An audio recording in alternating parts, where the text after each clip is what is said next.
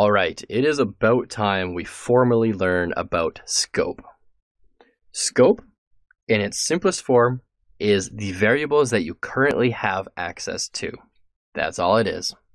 So by variables, in this sense, what I mean is variables, functions, objects, arrays. Really anything that you have access to is within your scope. And with JavaScript, your functions have scope too, which means when you declare a variable inside of a function, it's considered a local variable. Now, there is a big if statement around that. And that if statement really is how you declare the variable.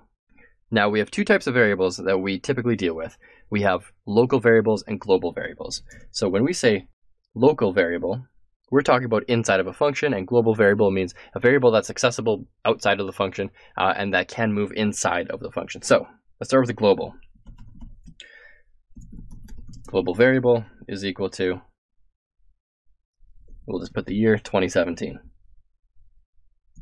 And function test console.log global variable. And we run that function. And in our browser, here we see 2017. So this is a global variable because this variable was declared outside of this function. Now, what happens if we say variable local variable is equal to, let's say, next year, 2018. No, that's not far enough in the future. Let's say 2028. And outside of the function, we write console.log local variable. Save. We get a reference error.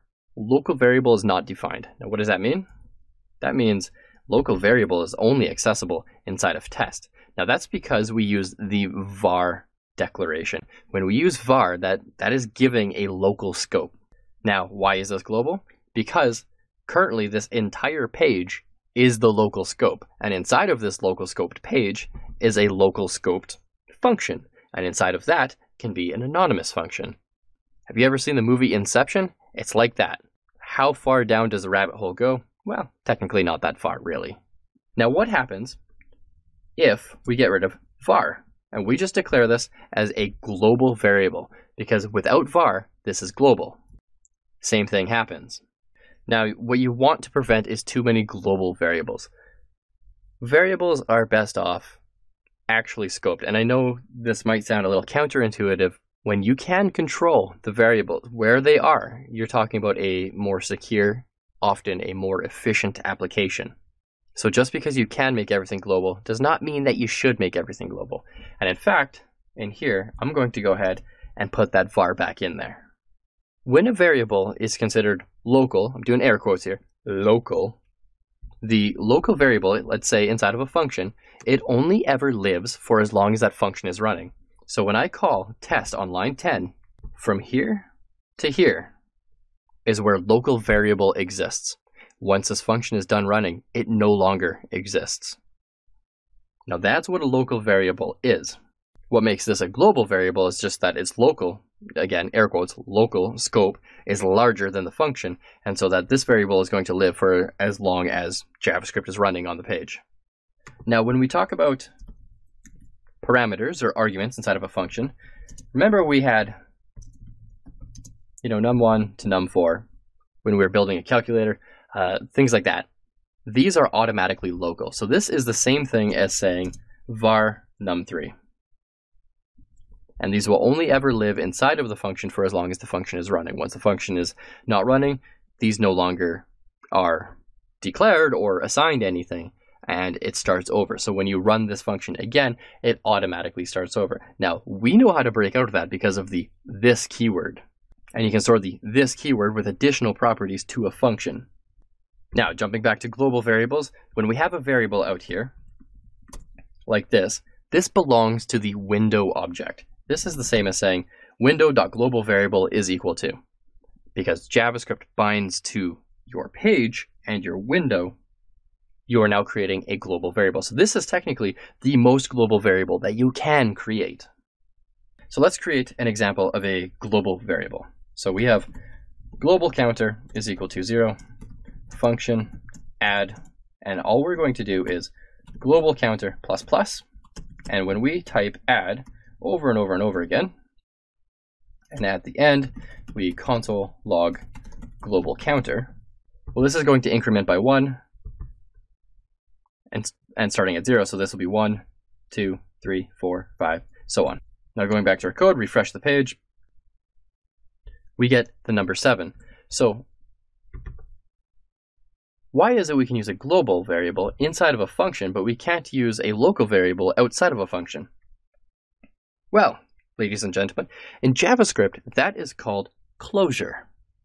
Now, what makes closure a very beautiful thing is that you don't have to pass all your variables through your functions. Now, if you write any Python or PHP, to the exception of global variables, usually that comes in the form of request or like when a form is submitted, the post object. But any variables that you write typically are not global, but in JavaScript they can be. Now, with great power comes great responsibility. Make sure you don't overdo it. But what makes this really nice is with global counter, we don't have to add global counter to our parameters. We don't have to add this.global counter plus plus like we did in previous examples. We don't have to do any of that. It does it for us. Now, additionally, we can also create another variable inside of this function called local counter, and we can do whatever we want with this. Remember, this is hoisted, so this is essentially moving to the top anyway, so declare it at the top, best practice. And we can do whatever we want with local counter. Now, local counter will only live for as long as this function runs, and it will live several times. It will live and die with add. It will live and die with this add. It will live and die with this add. It will live and die with this add, so on and so on. Now, this whole process is called closure, and closure is allowing globally scoped variables inside of essentially functions or anything else that has a smaller scope. So now with our scope, we have global scope, we have local scope, and we have closure. Now, if all of that was a teeny bit confusing, I'm going to create just one more example, one super quick one. And it's not even going to be real code, it's going to be pseudocode, right? So we have variable 1, and this baby is global. Then we have a function, and anything that we start with var in here is local. Now, variable 1 can automatically get passed into, can I make a little arrow here? It'd be awesome if I could. Yeah, just like that. So variable 1 is automatically passed into the name function. So we can access this inside of here, but we cannot access any local variables that start with var, from inside the function, outside of the function. It just doesn't work. So that gives functions a little bit extra privacy while giving them the advantage to reach out beyond their own world and grab anything that was assigned before them. Now, your assignment, I hope you're ready for this one because this one's going to be a doozy. Your assignment for this course is to do absolutely nothing. All I want you to do is observe what has happened here, and next time you're looking at some sort of JavaScript, I want you to think to yourself, is this variable local or is this global? Why is it global? Why is it local? That's all you have to do. Just think to yourself. Half of the battle with programming and web development is really just thinking and debating and figuring out how it works inside of our heads. So that is scope. If it didn't make sense to you now, don't sweat it too much. You will get a hang of it. I know you will.